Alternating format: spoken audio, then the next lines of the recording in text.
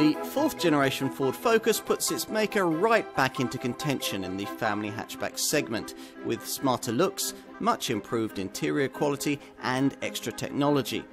There's also greater efficiency beneath the bonnet from a completely rejuvenated range of engines and what Ford claims to be class-leading levels of safety. The best part though is that this car still remains as rewarding to drive as it's always been. The Focus might have grown up, but it certainly hasn't lost its spark. This fourth generation Focus, like its predecessors, has a reputation as a family hatchback with the ability to entertain at the wheel. And if you enjoy your driving, that's something you'll appreciate pretty early on, the first time you try one. 20 years ago, the original version of this model achieved much the same thing by standardising advanced multi-link rear suspension across its model lineup. Today, you only get that on the most powerful 1.5 litre EcoBoost petrol and 2 litre EcoBlue diesel variants. If, on the other hand, you go for the 1.5 litre EcoBlue diesel, or more likely the 1 litre EcoBoost petrol engine we're trying here, then the damping's a little different. These volume models come with a much less sophisticated torsion beam arrangement, though Ford has embellished it with the clever force vectoring rear axle springs that it first developed for its Fiesta ST hot hatch. As a result, the ride isn't overly firm, but body control through the bends is still exemplary, allowing you at the wheel to make the most of the stiff new C2 platform, the feelsome power steering and the torque vectoring control system that helps you get the power down through the bends. It all combines to create a car that really can still reward at the wheel, even in its most affordable forms. There's still nothing else in this segment that feels quite the same. Yet it still does the sensible stuff well too, being decently refined with confident braking and a lovely tactile gear shift. Efficiency is up to scratch even if you select one of the mainstream petrol engines, all of which are 3 cylinders in size. Most tend to go for the 1 litre unit we're trying here, offered with either 85, 100 or 125 PS. The latter option, which is what I'm driving now, manages 58.9 miles to the gallon on the combined cycle and 108 grams per kilometre of CO2. That's providing you select the most frugal of the 3 provided standard driving modes. Eco, normal and sport settings are also available. The quicker power plants can be ordered with the option of Ford's latest 8-speed auto gearbox, which adapts to your driving style. Here's a car that's grown up, matured in almost every way.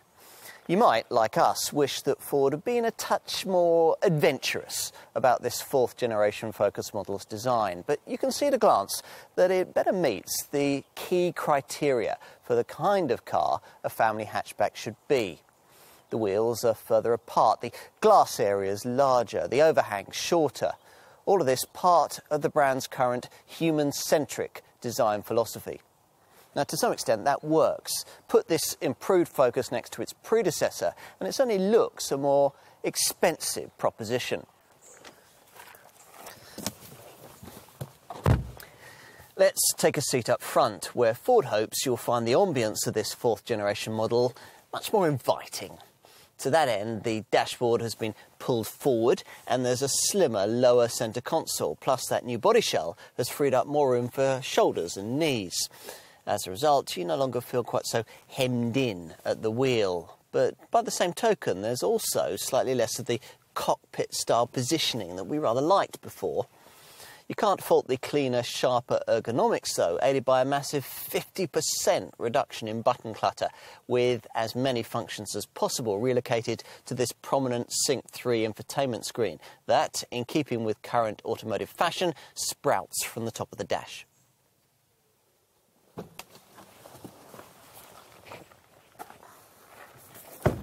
All of which is interesting, but perhaps not quite so fundamentally significant as the changes which have taken place further back in this fourth generation model. The space on offer here certainly doesn't redefine what the family hatchback segment can offer, but it does at least now typify it. In a Focus, backseat folk are, at last, now treated much as they would be in a rival Golf, thanks to 56mm more knee clearance, 78mm more legroom, and 60mm more shoulder room.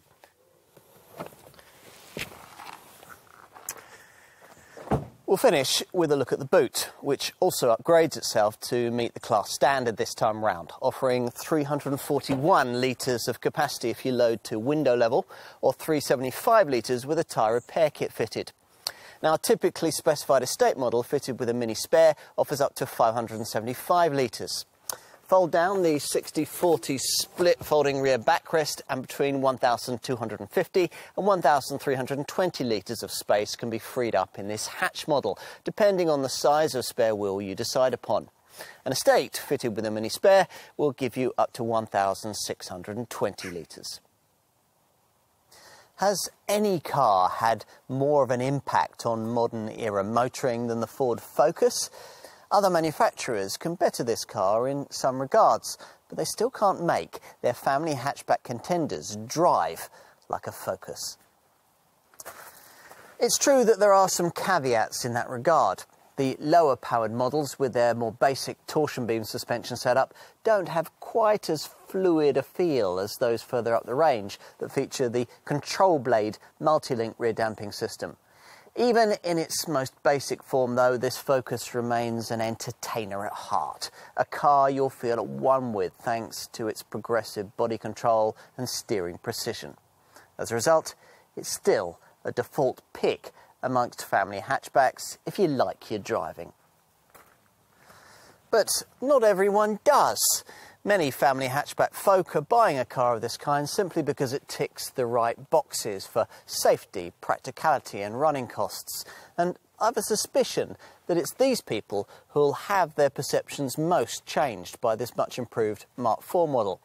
They may, like us, wonder why it couldn't have been just a touch more visually interesting and wish for a slightly more classy cabin.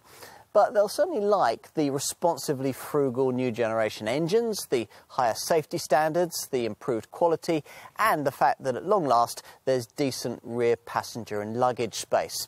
In short, if you can afford the asking prices, you'll find that here's a family hatchback that now has its priorities right. A car that's grown up, but one that still knows how to enjoy itself.